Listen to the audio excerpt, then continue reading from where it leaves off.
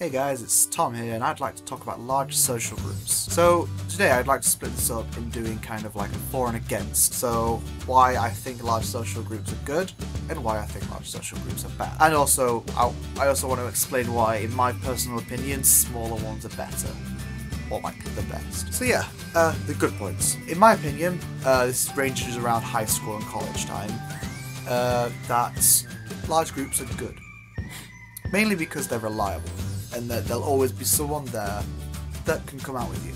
So say you wanted to go to the park with a friend, and about 5 of them are like cleaning their rooms, or with girls, or doing family stuff, and you're just like, I want to go to the park. There'll always be one. There'll always be one friend, or at least 2, that will go to the park with you, or play football, or do whatever. There'll always be one available. Another thing is that you get fonder memories from larger groups because more stuff happens. There was one time when we were playing football in like a car park, and one of my friends kicks the ball literally over the building into the nursery on the other side.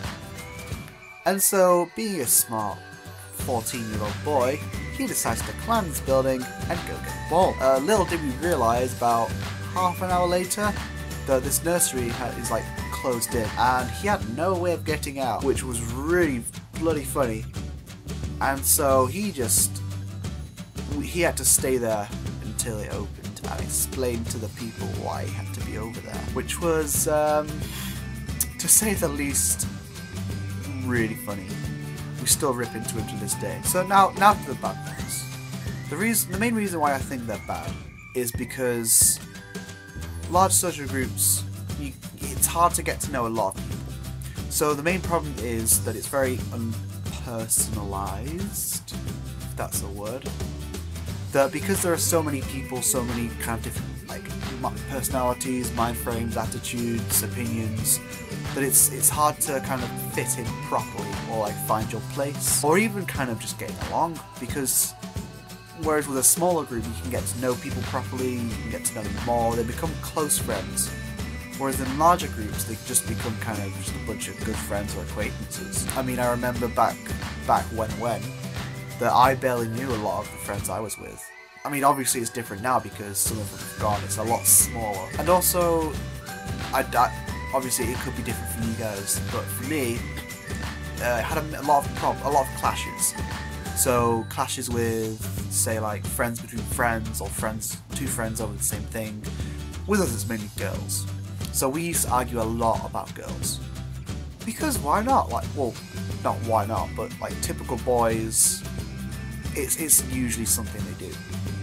And so, a lot of the time, at least in the later years of high school and early college, it would be a lot about, like, over girls, 2 guys like the same girl, or like dating exes, dating a girl that some guy likes, that kind of stuff. Very mediocre, very childish things. So now I'd like to go to why I think smaller groups are better. The main reason why I think they're smaller, and this is modern day, so this is modern Tom and college, is that it's more personal. But first of all, instead of having like 10, 15 or whatever friends, you'll have, say, about 3 or 4, maybe 5.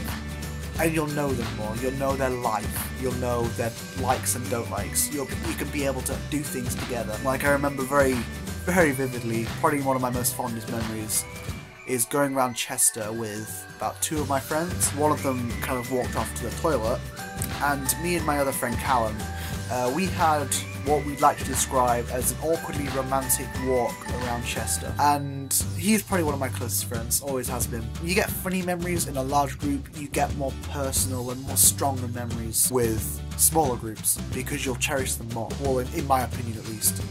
Mainly because it's the fact that, like, you're with one person that you know and trust. You want to remember them. Every time we have like a holiday, I still go to the pub and have like a pint with a few very close friends, or even just 1 or 2. Never in a large group these days. And that's another thing I like to get onto. The more you mature, or the older you get, I feel like you don't have larger groups as a thing. So say you have a group of 15, about 5 years later they'd become different ones, or like 3 or 2 groups of 10 or whatever.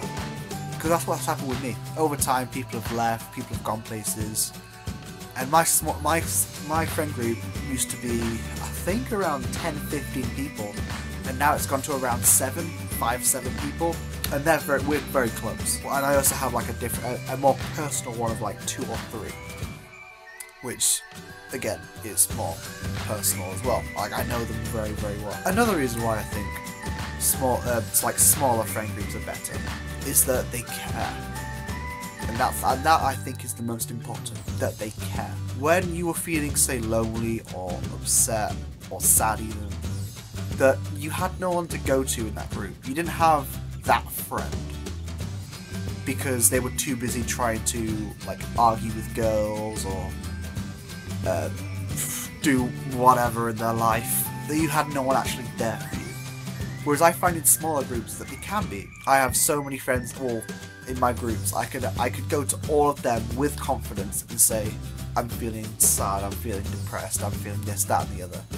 And they would understand and they'd listen and they'd help me out because they know me. So that's all I have to say about large social groups. If you have anything to come against me, no, that sounds too come at me, bro.